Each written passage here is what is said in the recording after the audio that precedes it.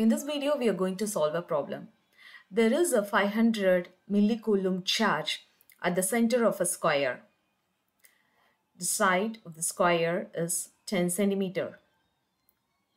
We have to find the work done in taking a charge of 10 millicoulomb from this point to this one. They are diagonally opposite points. Let this be A and this one be BB.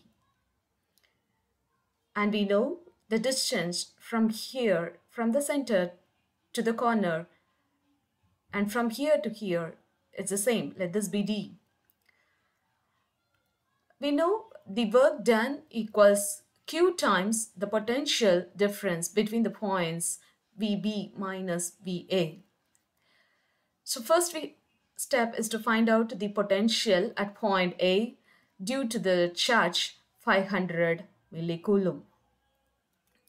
So it's 1 over 4 pi epsilon naught 500 millicoulomb divided by distance D.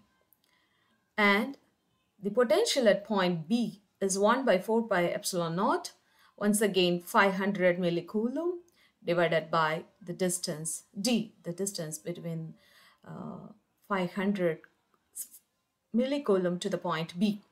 Now if you see, these two are equal. So VA is equal to VB, which means that the work done is 0. Work done in taking a charge from point A to point B, they both are at the same potential, so it is 0. Thank you.